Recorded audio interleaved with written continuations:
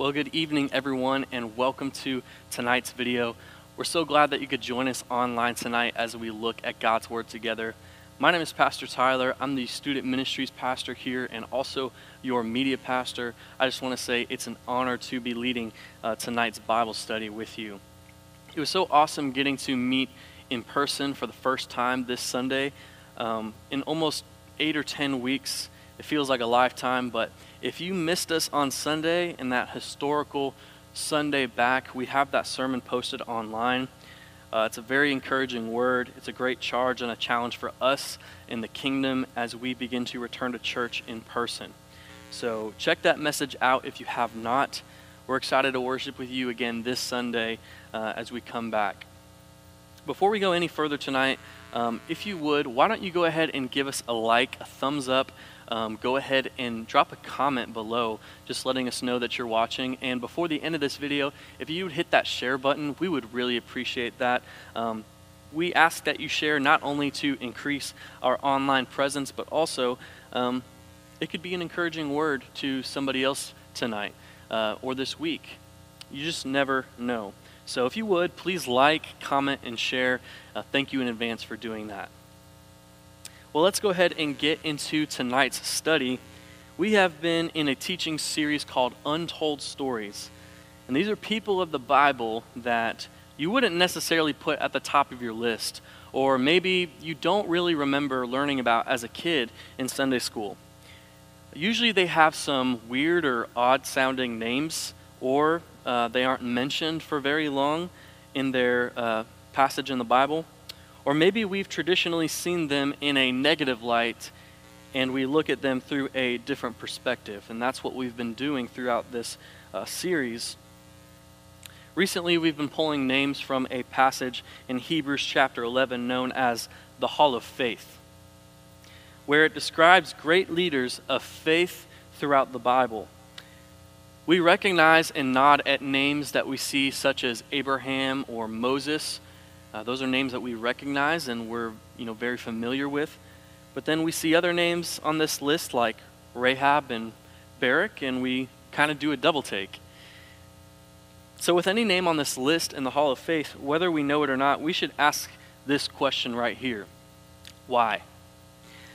Why are they on the list? When I see a name like Gideon on the list, even though I know who he is now, when I was younger, when I saw a name like Gideon, I would wonder and try to remember what put Gideon in the Hall of Faith. What did someone do to earn a spot on this list? It's very similar when you look at lists from all the major sports and their halls of fame. I bet if you looked at the NBA or NFL's Hall of Fame list right now, there's probably a couple names that you wouldn't recognize. And if that's the case, and if you're like me and you see those names, you'll look them up. You'll check out their stats. You'll look at their accomplishments, their story, everything that qualifies them to be in the Hall of Fame. When I was about 11 years old, I did this when I heard about a basketball player named Bill Russell.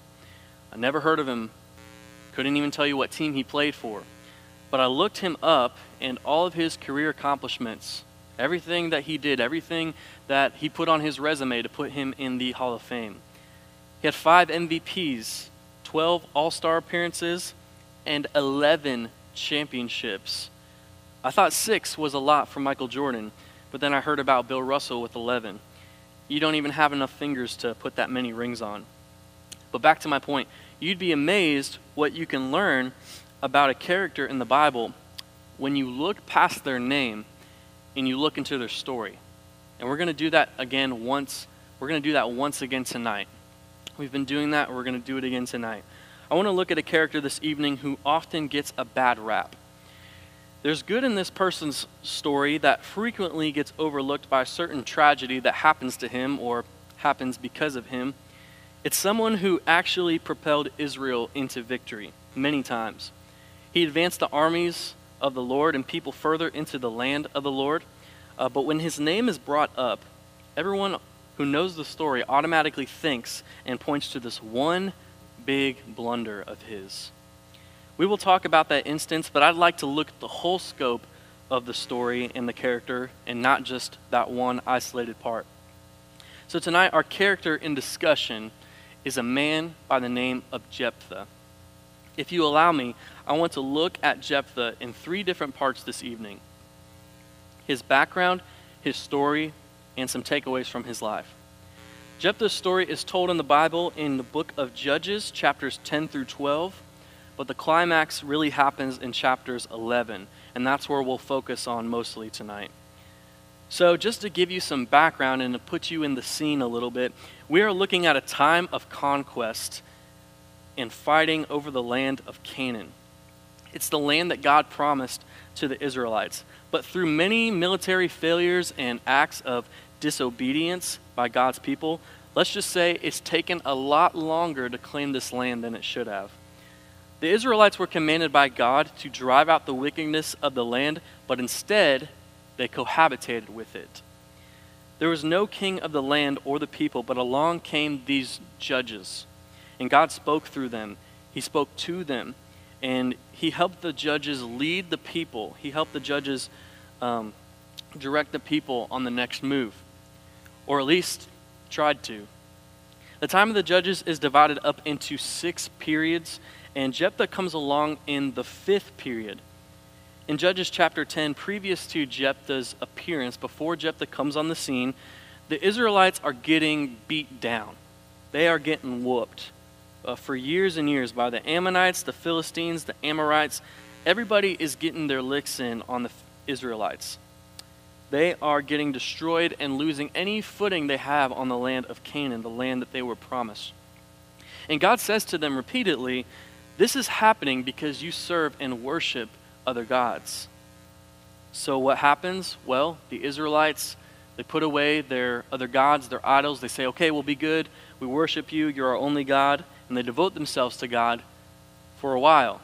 And then what happens? They start doing their own thing again. And then they start getting whooped by their enemies. And then they call out to God, please save us.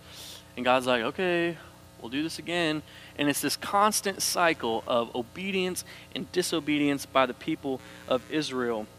And this happens long before Jephthah and happens long after Jephthah. So we get to a part in our background right before Jephthah enters the scene. The Ammonites are getting ready and are camped out in Gilead. The Ammonites are getting ready to attack and claim more of this land, while the Israelites have assembled and camped out in Mizpah, and they're really not sure what to do. The 2 camps are literally right next to each other within a few miles. The leaders of Gilead say to themselves, whoever leads us in attacking the Ammonites out of our land, we will make them ruler over all who live in Gilead. In other words, they're saying, we need a hero. We need somebody who can lead us. We need a hero. Well, Jephthah is that hero tonight. And he comes on the scene in Judges chapter 11. Now, this is a lot of reading for us tonight, so I'm going to do my best to summarize to help us out. I'm going to do my best to simplify it and explain the story, but I encourage you to go back and read it again this week in Judges chapter 11. The Bible describes Jephthah as a mighty warrior. His father was Gilead and his mother was a prostitute. Already some important details there for you. Gilead had other sons who didn't like Jephthah simply for the mere fact that he was illegitimate. He was their half-brother. They didn't like him. They didn't want anything to do with him, so they drove him out of town. It says in verse 3 that Jephthah went to the land of Tob, and he developed his own following there of scoundrels. How would you like to be known as the leader of scoundrels? It's pretty intense. The leaders of Gilead came to Jephthah when the Ammonites came into the land, and they said to him, come and be our commander. Fight the Ammonites for us and with us. And Jephthah's like, wait a second. Didn't you hate me, drive me out of my house, drive me out of the land, drive me out of town? Why do you come to me now in your time of trouble? In other words, Jephthah's like, oh, so you need something from me now and then you come running to me. And their response to him is, yeah, well, nevertheless, put all that aside. If you lead us in victory, we will make you the ruler over all of us. And Jephthah, again, is like, are you serious? You're going to make me the ruler? And they say, yes, God is our witness. We will. So he agrees. Jephthah agrees to be their leader and fight the Ammonites. And he follows them, and they go back to Mizpah, where all the other Israelites are. And Jephthah repeats all of these words to him. He repeats all these words to him. His first step of action, then, is to send messengers to the Ammonite king, asking this question: "What do you have against me that you attacked my country?" In other words, what did I ever do to you? What did I ever do to you? What did we ever do to you? And the king replies swiftly with this message saying, "Well, you took our land and we want it back. You took our land, we want it back." Pretty simple. But Jephthah, being very wise and articulate with his words, he sends a message back with a 3-part rebuttal to the king's claim. He has an argument in 3 parts here. He says back to the king, number 1, Gilead was never the king's land. It was never your land because Israel took it from the Amorites, not the Ammonites. You're getting your ites mixed up, dude. Number 2, Israel should possess land given by their God, and you should possess land given by your God, Ammon's God. And number 3, nobody contested Israel's ownership of the land since its original conquest 300 years earlier. So basically he's saying, number 1, we didn't steal the land from y'all, we stole it from somebody else. Joke's on you. Number 2, Israel was promised this land by their God. Your God didn't promise you this land. So, sorry. And number 3, no one said anything about this land before for 300 years since they captured it the first time. So why do you care now? Why are you making this a big deal now?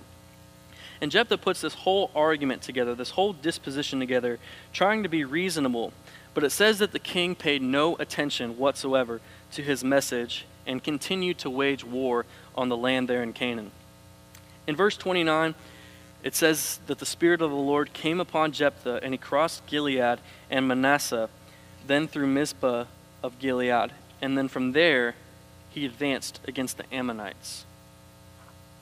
I want to pause right here in our story because right until this point, everything is going pretty well. Everything's pretty good. No major issues, no hiccups in our story. But this next part is where everything gets a little bit tricky, especially for Jephthah.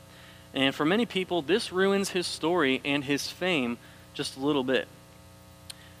So right before Jephthah attacks the Ammonites, he makes this vow to the Lord. He makes this promise to the Lord. In the heat of the moment, with the slip of his tongue, he says, "God, if you give me my enemies into my hands, if you deliver the Amorites into my hands," the Ammonites into my hands, getting my ites mixed up. "If you give my enemy into my hands, the first thing that comes out of my house when I return home in victory, I will offer you as a sacrifice. I will offer you as an offering." Just a very flippant and crazy thing to say, because number 1, you don't really know what's going to come out of your house. It could be a goat, it could be a dog, it could be the plumber, it could be grandma. You don't know, okay? So just a very interesting vow to make. And we'll find out what happens soon after, okay? So he charges the Ammonites. He charges the Ammonites, he defeats them, and God gives them into his hands. He returns home, and who's there to greet him? Who's the first person to walk out of his house? He didn't even know it would be a person, but who's the first person to walk out of his house? His own daughter. His only daughter, his only child. First thing that walks out of the door of his house.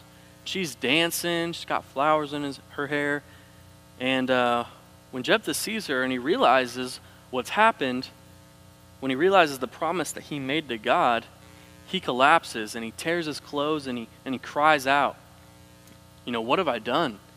And in verse 35, he's explaining to his daughter what the promise that he made, and he says, "I made a vow that I cannot break."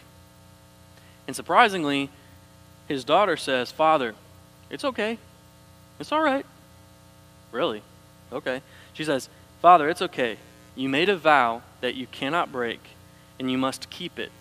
Sacrifice me as you have promised, but first let me go with my friends into the hills for 2 months and weep because I will never marry." That's probably the weirdest spring break that ever happened. But also, I think I would go into the hills and weep, not for the mere fact that I couldn't marry, but because I was going to be burned alive. I think I'd be thinking more about that, but that's just me. So Jephthah agrees, and she goes off for 2 months to mourn with her friends. She comes back and is sacrificed to the Lord, just as Jephthah has promised. And we'll talk more about that here in a second. But to wrap up Jephthah's story in Judges chapter 12, it goes on to tell the story of Jephthah and his disagreement with the people of Ephraim. They get mad because Gilead had defeated the Ammonites without them. They say, hey, we didn't get the memo. We didn't get to come to the party, and they felt cheated. And there's this bickering that goes on. There's fighting that and tension that builds up, and the Gileadites end up winning with Jephthah's help. And Jephthah went on leading Gilead and capturing the banks of the Jordan River as well, which is also very important. And all in all, he led the people of Israel 6 years in his life. 6 years. You say, wow, that's not a long time. Well, it's longer than a lot of people who got to lead during that time. So real quick, it's quite the interesting story we have here with Jephthah tonight. It's a lot to unpack, but I want to give you some characteristics of Jephthah and some takeaways from his story and maybe how they could apply to us. First, we know that he's a warrior. He's a skilled fighter in some ways. He's also born into a prosperous family, but because of his illegitimacy, he's outcasted by his brothers. We know that by the following that he builds in the land of Tob, those scoundrels that he actually leads, that lets us know that he knows how to gather the people. He knows how to speak to people. He communicated well. And when he comes back to Mizpah, after the leaders of Gilead come to him and say, hey, we need you, and he's like, okay. He comes back and he's like, hey, this is what they told me, this is what I told them, just want to let you all know. He's communicating kind of the situation that's at hand. He reiterates the cause of the conflict and what's about to happen. He's always wanting to make sure that people are connected to the situation and make them feel informed. And along with being a great communicator, Jephthah is an excellent negotiator. Jephthah's preferred method of fighting was actually through the tongue rather than the sword. He wanted to settle issues by talking. He wanted to settle issues verbally. And his first move against the Ammonites was not through the sword, was not through fighting. It was through talking. It was through talking. Now, he didn't get anywhere with the king, but we can't say that he didn't try. He was very good with his words. He was very good with his tongue. But his tongue is also what gets him in trouble here in this story. He makes a rash and foolish vow that costs him greatly. It costs him greatly. Now, one characteristic admirable in this, even though he said a dumb vow, a stupid vow, he stuck to his word. Even though it pained him, even though it brought a huge consequence on his life, Jephthah was a man of his word. He was trustworthy and he was honorable. It says he was also controlled by God's Spirit. That doesn't mean he was a puppet or a marionette, but God spoke to him. He worked through him. He had a lot of brilliant military strategies, but a lot of that comes from the wisdom that God bestowed upon him. So if we had to sum up Jephthah's story tonight in one sentence, I guess you could put it like this. Like if you were going to watch a movie about Jephthah and someone said, what's that about? This is what you would tell them. An outcast, yet great communicator and leader, captures the Holy Land for the Israelites, but makes a foolish, expensive promise in the process. To wrap up this story tonight, I want to apply it to our lives as well. And I think there are many takeaways from Jephthah's story, but there are 4 key ones I want to focus on tonight. Number 1, your background doesn't prevent God from working powerfully in your life. Your background does not prevent God from working powerfully in your life. Think about Jephthah and his upbringing. He's born from a prostitute. His family disowns him, and he becomes an outcast.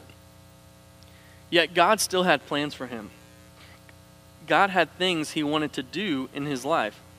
God wanted to use him to lead Israel in taking back the land that they were promised. That's one of my favorite things about the Bible, how God uses unlikely people to accomplish his purpose and his plan. Have you ever disqualified yourself because of your background or your upbringing or your history or your past?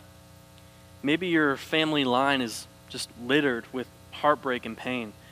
Maybe you grew up with nothing, or you still feel like you have nothing. Maybe something happened to you and kicked you down and kept you down. Or maybe you made your own bad choices at some point in your life and they put you in a hole.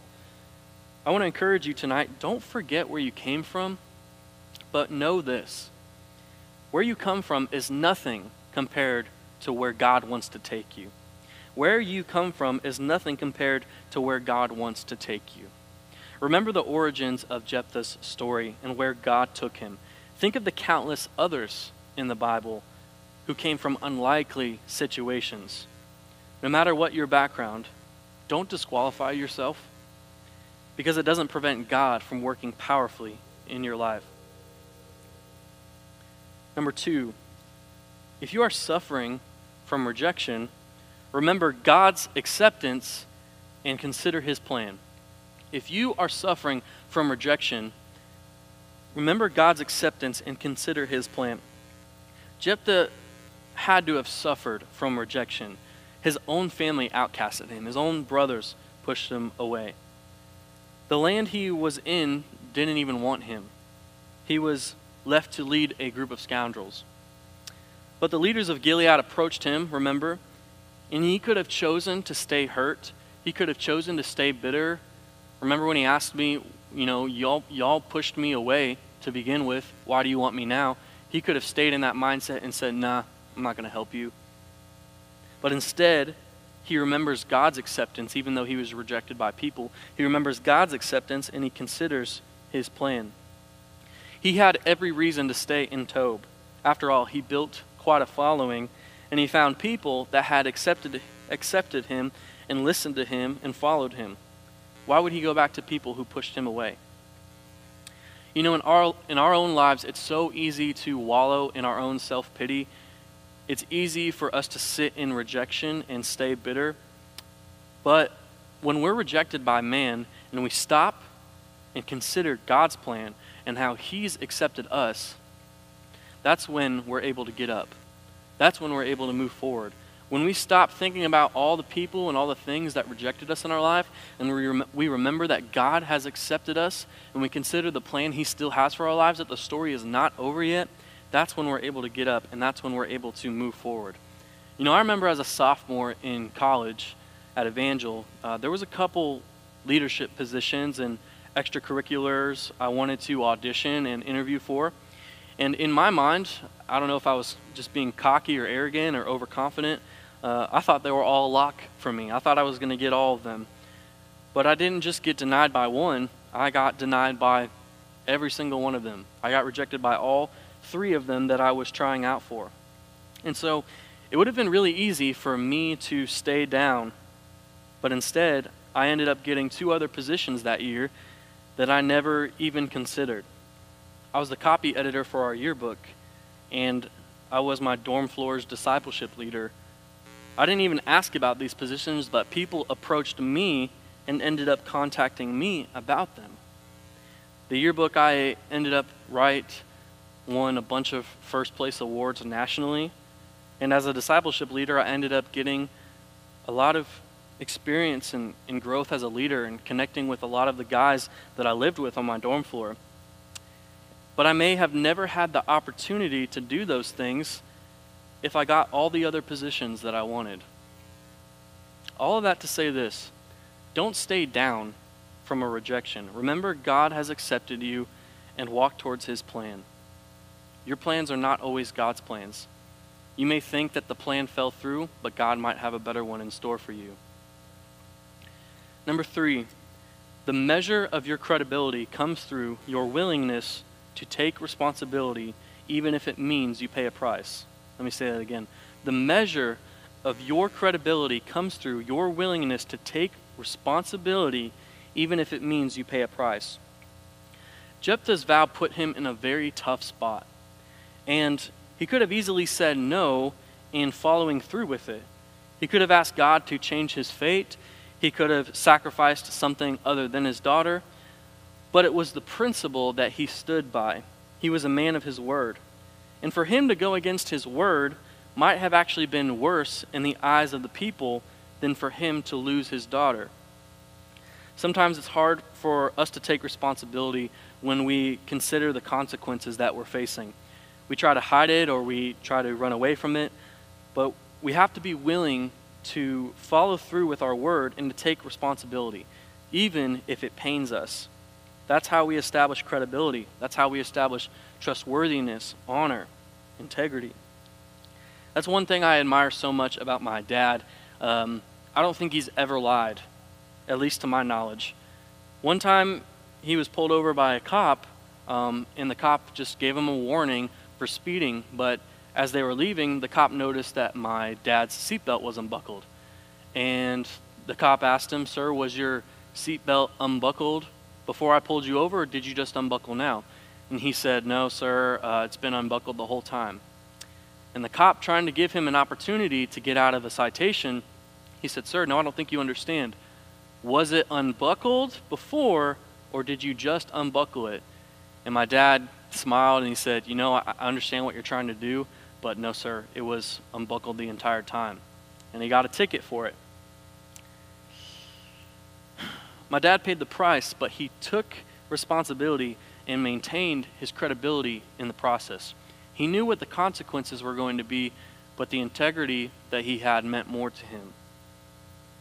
The measure of our trustworthiness comes through our willingness to take responsibility, even if it means we pay a price. Last one for you tonight as we wrap up. I don't want to keep you any longer. Number 4, God doesn't ask for our promises. He wants our obedience. God doesn't ask for our promises. He wants our obedience. Scholars argue over Jephthah's intentions when he made the vow to God and if the sacrifice actually happened or not. Some believe he actually knew that it would be human sacrifice, but in his culture he thought it would be acceptable. Others think that he was just ignorant to God's laws and the commandment against human sacrifice and made a mistake. Some think that his daughter was never actually killed, but rather just set apart from God and not allowed to marry. Scripture does not actually explicitly state whether she was sacrificed as a burnt offering or not, so it's hard for us to infer either way. But whether it happened or not, or how it happened, I don't think it's relevant to the fact that Jephthah kept his vow. No matter how it happened, no matter what kind of sacrifice it was, Jephthah kept his vow, and he did what he said. However, based upon my study and other commentaries that I've read, there was actually no reason whatsoever for Jephthah to make the vow in the first place. He didn't have to make this promise. No one asked him to make an oath. He brought this out on his own will. God didn't say, "Hey, I need you to make me a promise. Hey, I need you to make me a vow." No, Jephthah is the one that brought this on himself. Maybe in his mind, he thought he would barter with God and get some brownie points towards victory. But here's the thing. God was on his side either way. God was with him. Remember, it says the Spirit of the Lord already came upon him. He didn't have to make a promise. He just needed to be obedient. Have you ever made a promise to God trying to cut a deal or get something that you wanted? I remember saying to God, "If you give me a bike for Christmas, I'll never be mean to my sister ever again." And that's funny and it's childish to think about that now. But even today, we are still trying to bargain with God all the time. See, God's faithfulness is not based upon empty vows or promises that you and I make. It's almost always dependent on God's goodness and a little bit of our obedience. We just have to be obedient. See, I believe that the Lord would have been with Jephthah on his side in battle, whether he made that vow or not. All Jephthah needed to do was be obedient and continue to be led by God's Spirit. We don't have to make promises. We don't have to make oaths or vows. We don't have to barter with God. God is not a businessman. We just need to be obedient. We just need to be led by his Spirit. Like Jephthah, the Spirit of God was upon him. I think the Spirit of God is upon a lot of us, but yet we're still trying to cut a deal. Just be led by his Spirit. Be obedient. God doesn't ask for our promises. He asks for our obedience. I hope that speaks to you tonight, and I hope you are strengthened by Jephthah's story, because I know I was reading through this and studying for this. So I encourage you, go back and read Judges chapter 10 through 12 this week. Read about Jephthah. Maybe you pick up on something that I missed. Thank you for spending your evening with us. We really appreciate it. Let me pray for you real quick as we close. God, I thank you for this evening. God, I thank you for opening your word to us and letting us see what you have to speak into our lives. God, there's so much from this story we can take away and learn. Lord, let us trust in you and be obedient in you. Despite our background, despite our shortcomings and our failures, despite rejection, let us be people of our word and be men and women of integrity. But more than that, let us be careful when we speak and communicate. God, help us to keep reading your word and to seek your truth. God, I pray if there's anyone watching this right now, Lord, you would just speak to them. You would reveal themselves to them. God, those who feel downtrodden, those who feel alone, those who feel that they're without purpose, Lord, would you reveal yourself to them and speak to them through your word and your Holy Spirit. Continue to keep us safe and in good spirit. We love you so much, God. We thank you. It's in your Son's holy name we pray. Amen. Well, thank you, church. We hope you have a great night, and we can't wait to see you Sunday. Have a good week.